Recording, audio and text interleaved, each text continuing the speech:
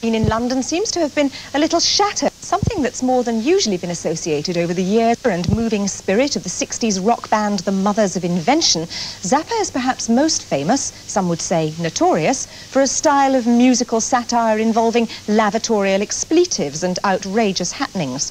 He once posed for a publicity picture on the loo, which made him, perhaps not surprisingly, the hairy monster the establishment loved to hate. All of which is actually rather a pity, because it's obscured the fact that for 20 years, Frank Zappa has also been a serious composer of some highly inventive and ambitious orchestral and chamber music.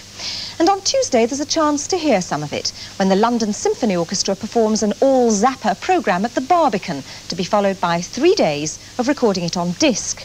I caught Zappa at his London hotel yesterday, just before he started rehearsals with the LSO. Well, let's face it, I sit on a toilet seat, and as we discussed earlier, so do you. The only problem is that somebody took my picture while I was there, and it happened to be one of those English kind of people, and Lord knows why he wanted that photograph of me, and he was the one who actually took it out and made a poster out of it. This was not my idea.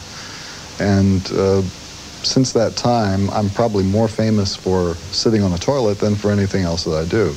And does that annoy you? Does it upset you? No, it doesn't bother me, except for the fact that many other people have earned a lot of money from that poster where I haven't. Do you expect to actually make any money out of the concert and the recordings that you've come here to make with the LSO? No. Why then do you do it? Well, I think that any artistic decision that is based on whether or not you're going to make money is not really an artistic decision. It's a business decision. And there are a lot of things that I can do to earn a living, and a lot of things that I've already done to earn a living, which have produced the amount of capital needed to do this project. Would you like to be remembered as Frank Zappa, important, serious composer of the 20th century? No. How would you like to be remembered? I don't give a if they remember me at all. I came here to spend money on an English orchestra, to record my music so I can take it home and I can listen to it.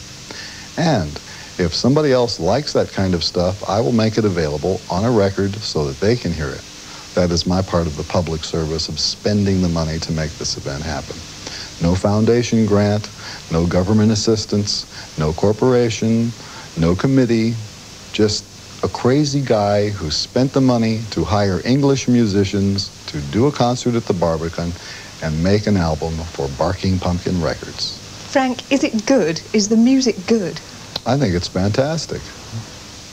I guess you could say he's irrepressible. And the All Zappa programme is at the Barbican on Tuesday at 7:30. Perhaps the most